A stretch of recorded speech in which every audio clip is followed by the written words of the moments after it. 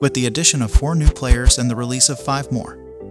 Manchester City has been among the busiest Premier League teams so far in the summer window. However, like you, and many football fans, we believe those players that have left have strengthened some of City's main Premier League rivals. Pep Guardiola has spoken out against Manchester City's summer sales of Raheem Sterling, Gabriel Jesus, and Oleksandr Zinchenko, with the addition of 4 new players and the release of 5 more.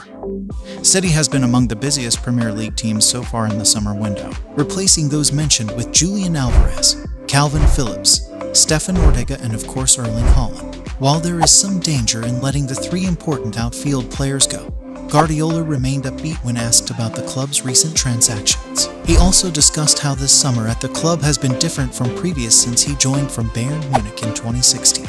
"So far I am so excited and so happy," he said. "Sometimes the market was strange for us. Normally we are a team that buys and doesn't sell much. This summer, for different reasons, we sell some players. Sometimes you want to do it but you can't. This summer it happened so quick. Not just first-team players but also academy and loan players." Guardiola reiterated his steadfast stance that disgruntled players will be permitted to leave, while simultaneously implying that he would have been pleased for Sterling, Jesus, and Zinchenko to stay. The 3 players have been crucial to City's success over the last 6 seasons and helped them win the Premier League last year.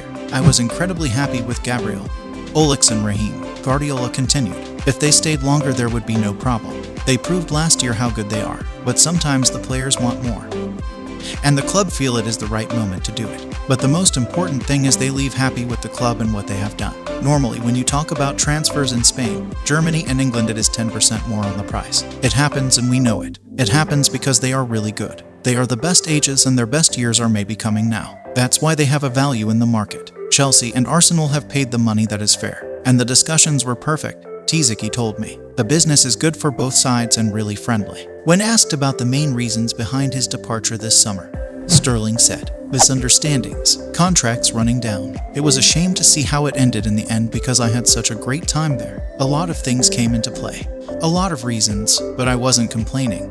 I was ready to challenge and, as you can see, even with some of the performances I put in, you couldn't guarantee yourself a place, so it just didn't make sense to fight a battle you can never win." Sterling was then probed on whether he felt as if he had given his all at City and that the time had come for him to leave.